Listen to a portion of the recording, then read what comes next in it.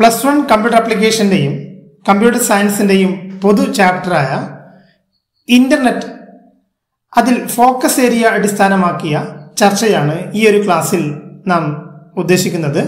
എല്ലാവർക്കും സ്വാഗതം.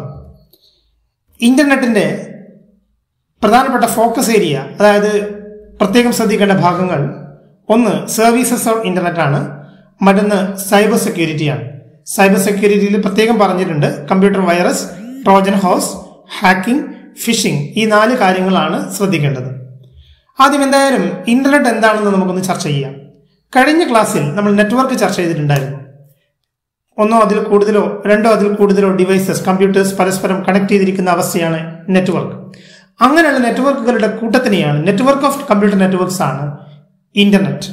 Internet is the largest computer network in the world എന്ന് പറയാം. ലോകത്തെ ഏറ്റവും വലിയ കമ്പ്യൂട്ടർ നെറ്റ്വർക്കാണ് internet. Internet is an example for world wide web.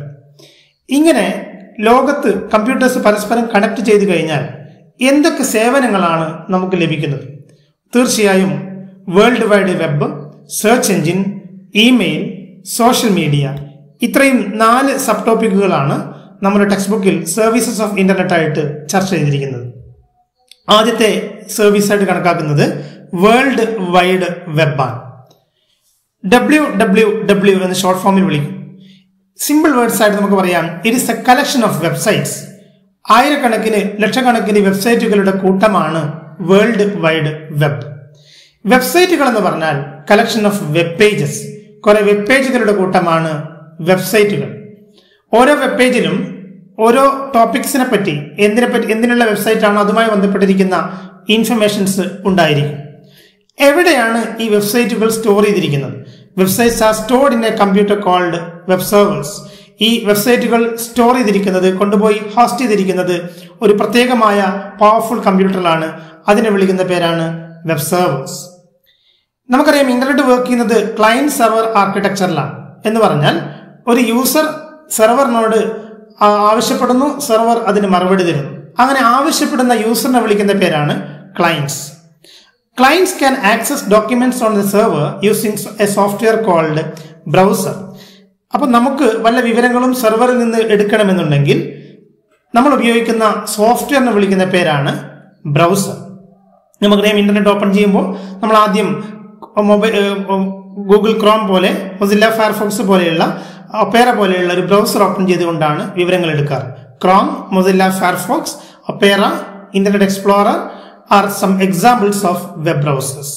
Visiting through the web pages of World Wide Web is called web browsing.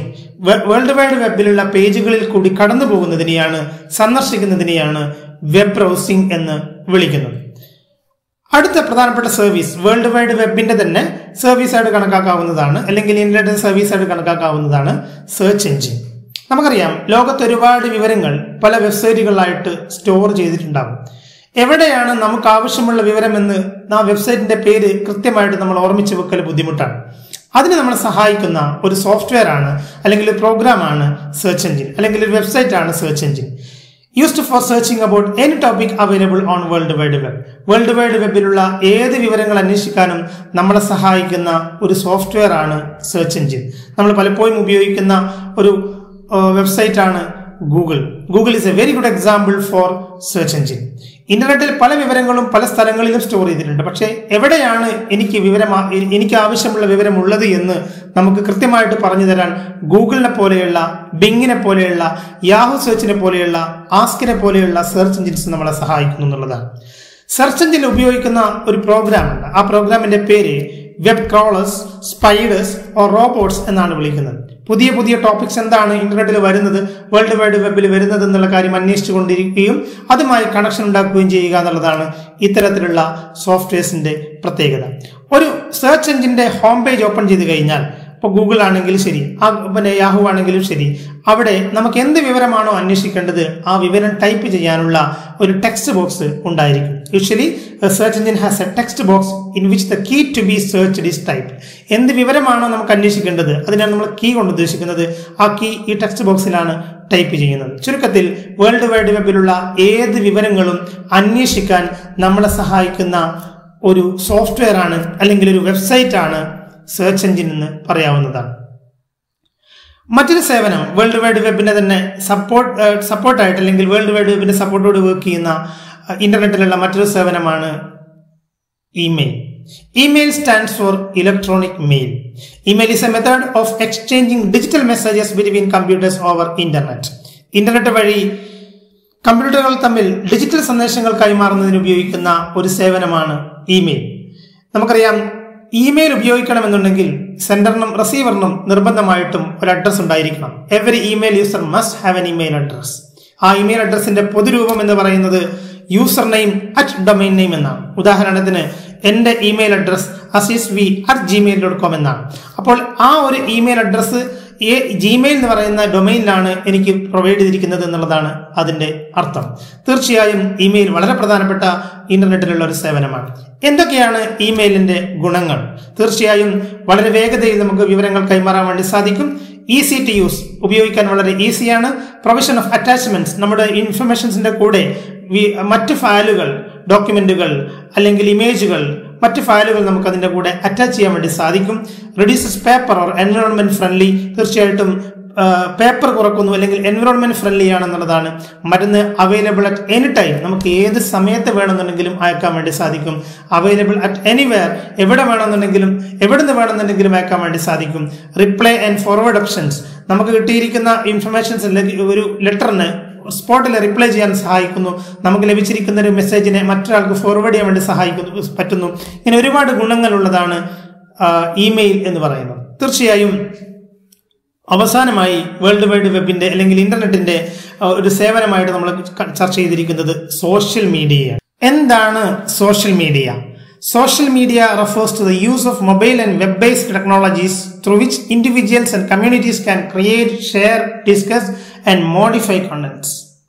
വ്യക്തികൾക്കും കമ്മ്യൂണിറ്റികൾക്കും ഉള്ളടക്കം സൃഷ്ടിക്കാനും പങ്കിടാനും ചർച്ച ചെയ്യാനും പരിഷ്കരിക്കാനും കഴിയുന്ന മൊബൈൽ വെബ് അധിഷ്ഠിത സാങ്കേതിക വിദ്യയുടെ ഉപയോഗത്തെ സോഷ്യൽ മീഡിയ എന്ന് വിശേഷിപ്പിക്കുന്നു. നമുക്ക് വിവരങ്ങൾ ക്രിയേറ്റ് ചെയ്യാനും അത് മറ്റൊരാൾക്ക് പങ്കിടാനും അത് ചർച്ച ചെയ്യാനും അതിലും ആ കണ്ടന്റിൽ വല്ല മാറ്റങ്ങൾ വരുത്താനും പരസ്പരം ആശയവിനിമയം നടത്താനും ഉപയോഗിക്കുന്ന ഒരു സേവനമാണ് സോഷ്യൽ മീഡിയ. തീർച്ചയായും പലതരത്തിലുള്ള സോഷ്യൽ മീഡിയകൾ അവൈലബിൾ ആണ്. അതിലൊന്ന് internet ഫോറമാണ്. Internet forum, Ubuntu forum, Python forum പോലെയുള്ള ഫോറംസ് അവൈലബിൾ ആണ്. അതിന്റെ മുകളിൽ നമുക്ക് ചർച്ച നടത്താവുന്നതാണ്. ഫോറംസ് ക്രിയേറ്റ് ചെയ്തിട്ടുള്ള മെമ്പേഴ്സിന് തീർച്ചയായിട്ടും. സോഷ്യൽ ബ്ലോഗുകൾ ഉണ്ടാക്കുന്ന നമുക്കറിയാം. blogger.com പോലെയുള്ള വെബ്സൈറ്റുകൾ നമുക്ക് ബ്ലോഗിംഗ് ചെയ്യാനുള്ള സഹായം തരുന്നു. Micro ബ്ലോഗുകൾ, Twitter is A very good example for micro blogs. Wikipedia എന്ന് പറയുന്നത് വിക്കീസിന് ഒരു എക്സാമ്പിൾ ആണ്. Social network, facebook.com is A very good example for social network. ഇത്തരത്തിലുള്ള സോഷ്യൽ മീഡിയകളാണ് ഇന്റർനെറ്റിലുള്ള മറ്റൊരു സേവനം. എന്താണ് സോഷ്യൽ മീഡിയയുടെ limitations? Advantages of social media. ഒന്ന്, ബ്രിങ് പീപ്പിൾ ടുഗദർ, ആളുകളെ ഒരുമിച്ച് കൊണ്ടുവരിക എന്നുള്ളതാണ് സോഷ്യൽ മീഡിയയുടെ ഏറ്റവും പ്രധാനപ്പെട്ട അഡ്വാൻറ്റേജ്. പ്ലാൻ ആൻഡ് ഓർഗനൈസ് ഇവന്റുകൾ, പരിപാടികൾ, പ്രോഗ്രാമുകൾ ആസൂത്രണം ചെയ്യാനും അത് നടപ്പിൽ വരുത്താനും വളരെ സൗകര്യപ്രദമാണ് എന്നുള്ളതാണ് സോഷ്യൽ മീഡിയയുടെ മറ്റൊരു സൗകര്യം. ബിസിനസ് പ്രൊമോഷന് വേണ്ടിയും സോഷ്യൽ സ്കില്ലുകൾ ഡെവലപ്പ് ചെയ്യുന്നതിലും പങ്കുവെക്കുന്നതിലും തീർച്ചയായും സോഷ്യൽ മീഡിയക്ക് വലിയ പങ്കുണ്ട്. തീർച്ചയായും ഇതിന്റെ ലിമിറ്റേഷൻ ആയിട്ട് അതിന്റെ അഡിക്ഷനും റൂമേഴ്സ് പരത്തുന്നത് പോലെയുള്ള വിഷയങ്ങളൊക്കെ അതിന്റെ ലിമിറ്റേഷൻസ് ആയിട്ട് പറയാറുണ്ട്. ഇത്രയും കാര്യങ്ങളാണ് ഇന്റർനെറ്റിന്റെ സേവനമായിട്ട് നമുക്ക് ചർച്ച ചെയ്യാനുള്ളത്.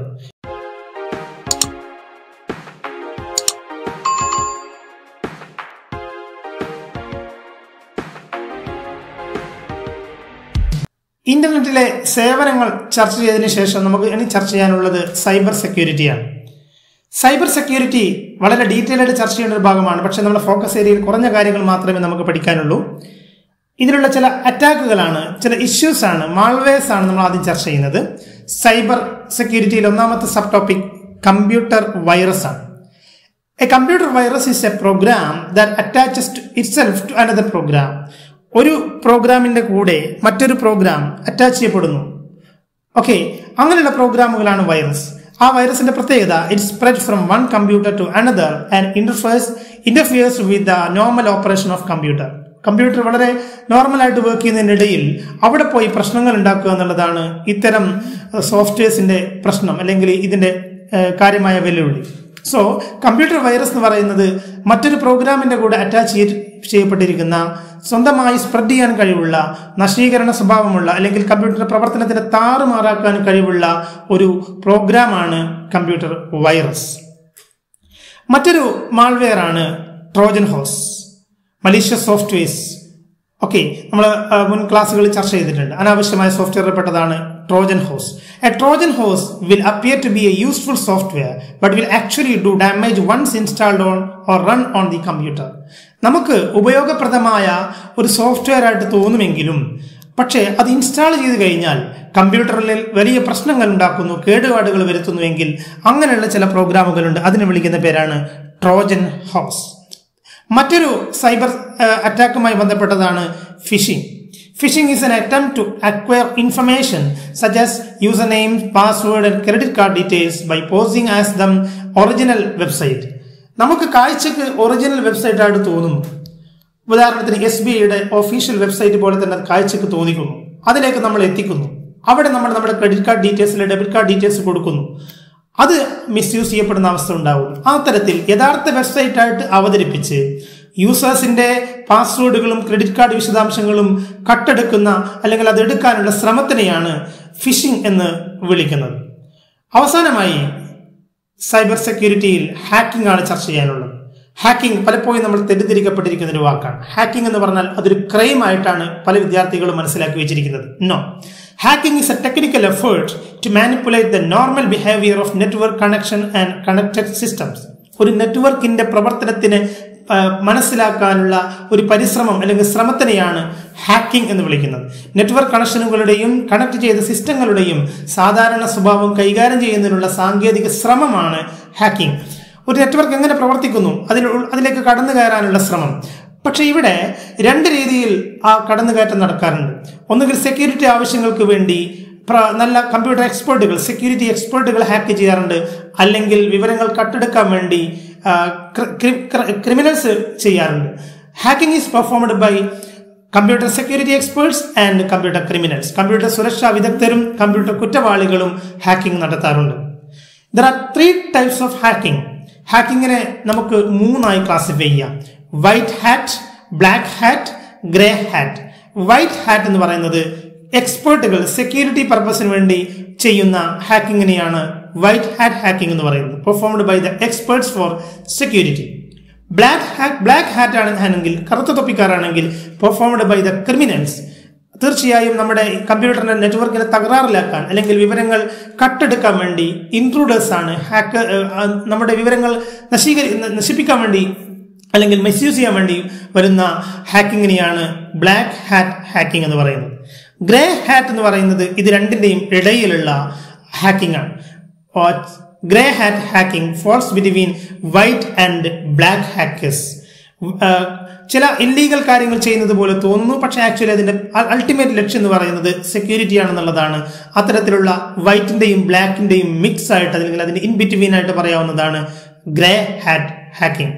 ഇത്രയും കാര്യങ്ങളാണ് ഇന്റർനെറ്റ് എന്നുള്ള ചാപ്റ്ററിൽ, കമ്പ്യൂട്ടർ സയൻസിന്റെയും കമ്പ്യൂട്ടർ ആപ്ലിക്കേഷന്റെയും വിദ്യാർത്ഥികളുടെ പൊതുവായ ചാപ്റ്ററിൽ നമുക്ക് ഫോക്കസ് ഏരിയയിൽ പഠിക്കാനുള്ളത്. കമ്പ്യൂട്ടർ സയൻസ് വിദ്യാർത്ഥികളുടെ 12ാമത്തെ ചാപ്റ്ററും കമ്പ്യൂട്ടർ ആപ്ലിക്കേഷൻ വിദ്യാർത്ഥികളുടെ 9ാമത്തെ ചാപ്റ്ററുമാണ് ഇന്റർനെറ്റ് എന്നുള്ളത്. തീർച്ചയായും മറ്റ് ക്ലാസ്സുകളുമായി മറ്റ് ഓരോ ചാപ്റ്റേഴ്സിലെയും ഫോക്കസ് ഏരിയയുമായിട്ട് വീണ്ടും കാണാം. ഈ നോട്ട്സ് പ്രത്യേകം പോസ്റ്റ് ചെയ്ത് നോട്ട് ചെയ്ത് വെച്ചാൽ പരീക്ഷയ്ക്ക് ഏറെ ഉപകാരപ്പെടും. ഫോക്കസ് ഏരിയ വീണ്ടും ഓർമ്മിപ്പിക്കുന്നു, പ്രത്യേകം ശ്രദ്ധ ഊന്നേണ്ട ഭാഗം. അവിടെ നിന്ന് ചോദ്യം വരാനുള്ള സാധ്യത വളരെ കൂടുതലാണ്. Thank you.